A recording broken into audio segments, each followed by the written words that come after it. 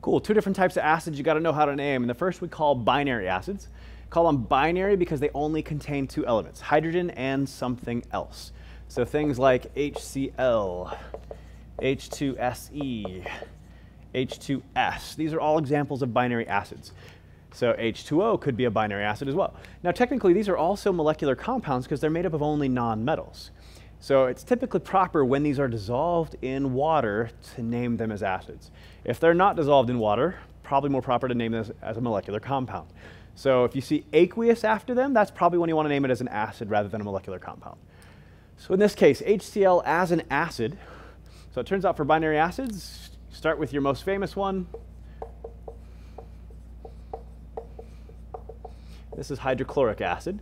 So notice the distinguishing thing that tells me that it's the chlorine binary acid is this part right here. Everything else is the same for your binary acid. It's hydro something ic acid. So and that something is just tells me what the other element is. So in this case, Se is selenium.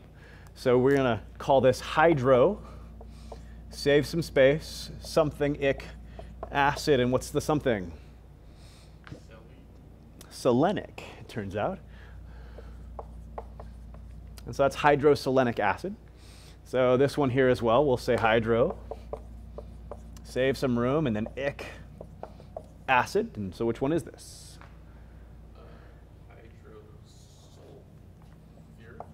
Yeah, hydrosulfuric. So they use the whole word here. They cut off the eum and selenium there. You kind of got to know. But in this case, hydrosulfuric acid, which is tricky because there's also just a plain old sulfuric acid that's not him. It's H2SO4, it turns out, as we'll see in a second here. So, but this is how you name binary acids. If you know hydrochloric acid, the rest of them are pretty easy to follow suit.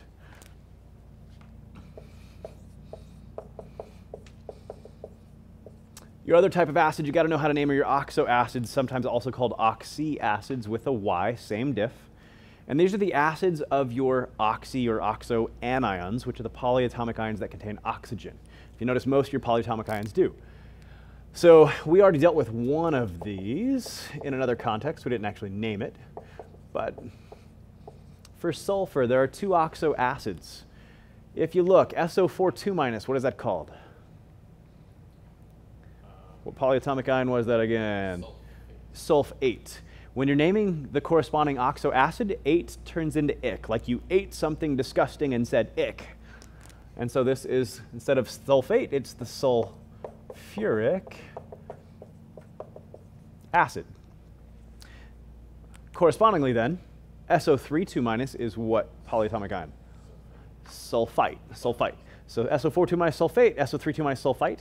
And when you're naming it as a corresponding oxoacid, ite becomes us, OUS. And so this is sulfurous acid. So naming these oxoacids means that you've probably already memorized what? Your polyatomic ions will help you significantly. So again, 8 becomes ic, ite becomes us. And you can't just memorize the number of oxygens here, because like in this case with nitrogen, it's not 4 and 3, it's 3 and 2 for the number of oxygens involved. And so in this case, the one with more oxygens, which gives the other atom the higher oxidation state, is 8, and this one's ic, or I'm sorry, 8 and ite versus ic and us. Same thing here, with 3 oxygens with nitrogen, it's not the ite and us, it's now the higher oxygen one for nitrogen compounds, and so it's the 8 and the ic. So NO3 - 1 is the nitrate ion, so this is nitric acid. And NO2- is the nitrite ion, so this is nitrous acid.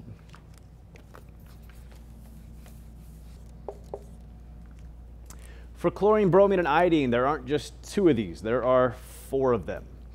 So in this case, if we pretend the top one and the bottom one don't exist for a minute, then this and this one we'd name in the same way we just named the other ones. What would HClO3 be called by that reasoning? So, well, he's actually the one with more oxygens out of the 2 remaining. Oh, sorry, chloric acid. Awesome. And then HClO2 would be called? Chlorous acid. So now we had to figure out how to name these extremes, new rules. So HClO here, which can also be written as HOCl, by the way, we had to come up with a way of saying that this thing has lower number of oxygens than chlorous acid. So what do you call it when somebody, not when they have diabetes, but when they have chronically low blood sugar and have to eat periodically throughout the day or they get faint? Not that one, but hypoglycemic. So hypoglycemic, because hypo means low or below, and hypoglycemic, low blood sugar. So in this case, to say that we have lower number of oxygens than chlorous acid, we call this guy hypochlorous acid.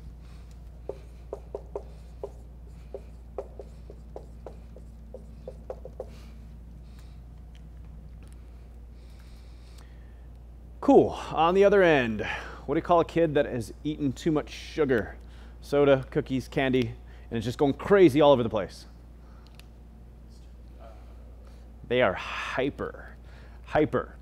And hyper actually means, is short for actually hyperactive in that case.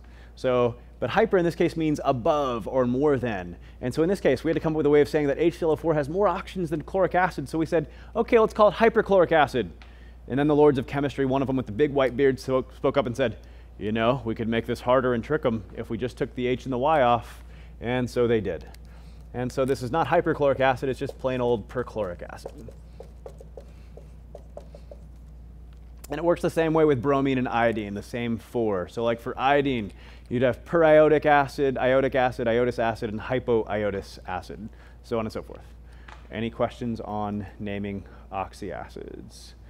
Fantastic.